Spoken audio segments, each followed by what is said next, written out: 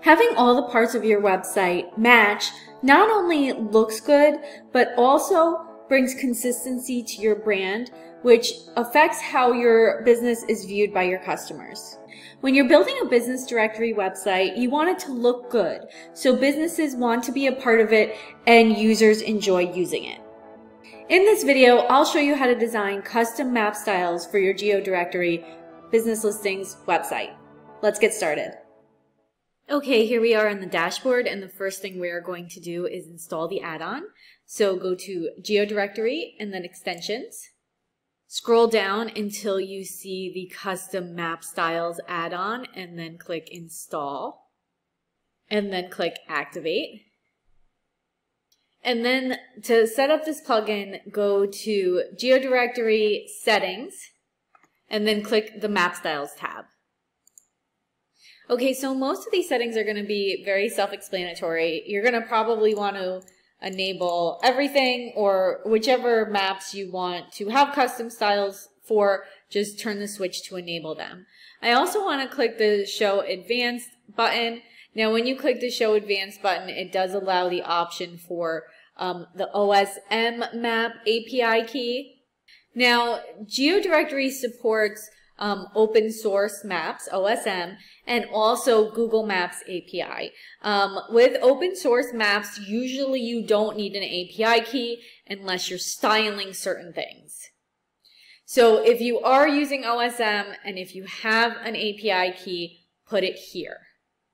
Now, I suggest using Google Maps API, and I actually have a video where I show how to get a Google Maps API key. I will link that below.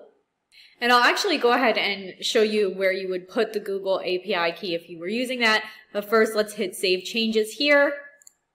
And then click over to the General Settings tab.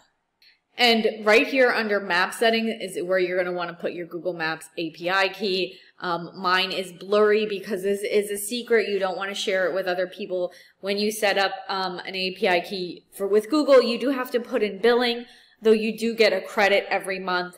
That means you don't want to share your API key, because if somebody else uses your API key and sends a lot of traffic, you'll get billed for it. So keep your API key secret. Put it right here, and then after you put it in, click the Verify button, make sure it works, and then click Save Changes. Okay, so now that we know all about the API keys and how the maps work with Geodirectory, let's pop back over to that Map Styles tab, and then click the Manage Map Styles link up top. Now, on this page, we have it so we can set the different map styles for each of the areas where the maps are. So we have the directory map style, we have the archive map style, the single map style, and the add listings map style. So that's the map which is going to be on each of those pages. And I do want to show you that here you can choose between Google Maps or OpenStreetMaps up here and switch between. But like I said, I like Google Maps better, so I'm going to click back to that. And now this is the fun part. You can just kind of play around here and pick a feature, and then pick the type of what it is, the element type of it. I'll show you in a second. And then you just choose the color and the hue, and then hit Add New Styles. So if you want to learn more about what options you have, you can click this link that says Read More About Map Type Styler Properties. But let me just kind of show you what we can do is we can pick, let's pick highways, and then for element type, we can choose, let's see what geometry stroke does, and we can try to make this purple and make this purple, and then click Add New Styles, and there you go. The stroke of the highways is purple. So you can play around like that. Or you can also import somebody else's styles.